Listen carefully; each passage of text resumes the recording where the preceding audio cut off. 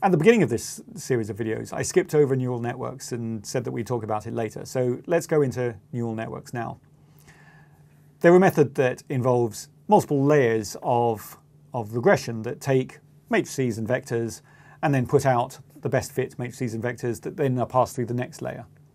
Now, actually, through much of what we've been doing, we've been using them behind the scenes, and that's all part of the language automation to use these for things like the feature extraction. But we can wield them much more precisely by actually specifying the shape of the network that we use.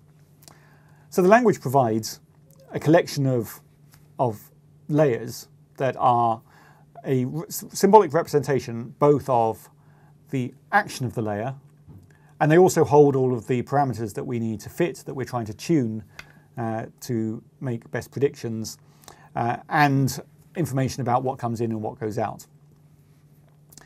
I don't have time to explain any of these different layers. Some of them are quite straightforward. They simplify, or they pick out features, or they reduce the dimensionality.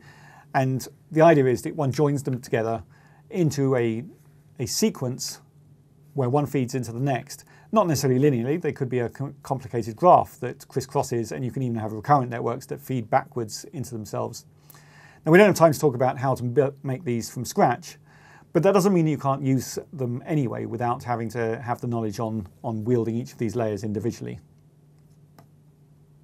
Now, one way of dealing with that is that we're providing a library of pre-built networks.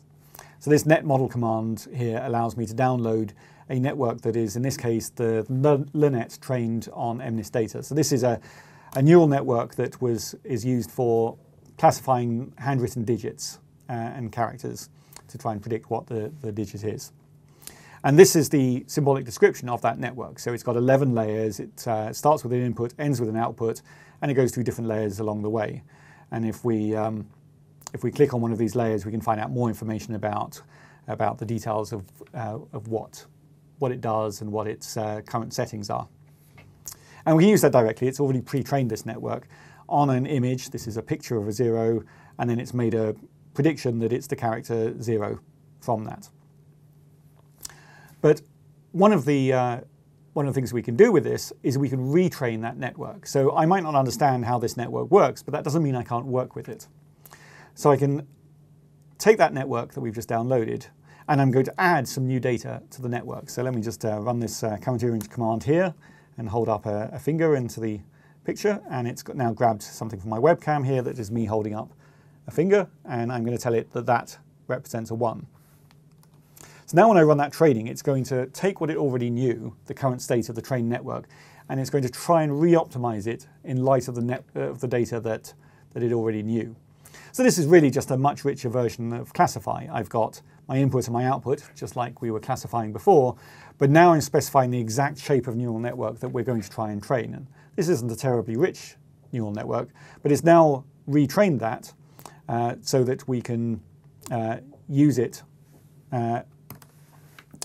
with the new knowledge that it's had embedded in it. So if I ask for that new network to be applied to the 0, we get the same value. But if I put in here, for example, another image that of me, then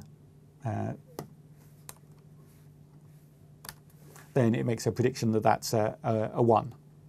Now, it's not doing anything terribly clever here because it's probably the only image that it's got that has a big complicated mess of colors in it. And so that's a fairly easy thing to train against. But perhaps if the network is rich enough and enough data, we could start training it to be able to count the number of fingers I'm holding up. Of course, that depends on this being rich enough to be able to describe all of the scenarios that it's used for. And that's why there's a whole collection of these different models for that have been built by researchers for different types of application, and why you need to be able to produce your own. Now, these models that we're downloading have a full symbolic representation in terms of all of those layer objects that I showed you a moment ago. And one advantage of that is we can treat that just like any other piece of data within the Wolfram language, because the Wolfram language has no problem handling symbolic objects. So one use of that, for example, is to build new networks that use existing networks just as components within a much more complicated set of layers. Another thing we could do is reach inside the symbolic object and find out things about its state. Let's look at an example of that in action. So here is another one of our library of models. This is actually the model that's used behind the image identification that we looked at earlier, with the spotting teapots and teacups in images. And you can see it's a bit more of a complicated model. And in fact, some of these layers themselves, if we drill into those, have sub-layers within them. So it's much, much richer and more expressive, which is why it's capable of image identification more than just digit identification that we did a moment ago. So the outcome is that I can apply that to a picture, and it can figure out what's in the picture out of the big training set that it's been given. But one thing I can do is I can just take part of that, I can transform the thing and make a simplified version of the model. And so here are the first 10 steps of that model. Now, we haven't got to the end of the process, and so we're not going to be able to use it to identify. All we'll see is what layer 10 is seeing within the image. So I can apply that to the tiger, and we're going to get matrices out. So I'm going to ask each of those matrices to be turned into an image. And what we see is effectively the insides of the brain of the neural network at layer 10. And we can jump through this at different layers and see how the images are being progressed. That maybe at layer 2, it's doing some basic transformations, but by layer 15 or so, maybe things are starting to become a bit more abstract, and it's no longer possible to see these as images, but maybe these start representing concepts or key features that are going on. So it's possible to start tracing through the network which neurons are dying out and becoming uninvolved in a particular image, and which are doing something useful and lighting up and being excited. And so, for example, if I compare that to a picture of broccoli going through the same 10 layers, and we compare some of these side by side, we'll see that at some point they start diverging in their interpretation. So there are quite sophisticated things you can do because you have the full description layer. But you do need to know something about what these layers mean to be able to do the most important stuff.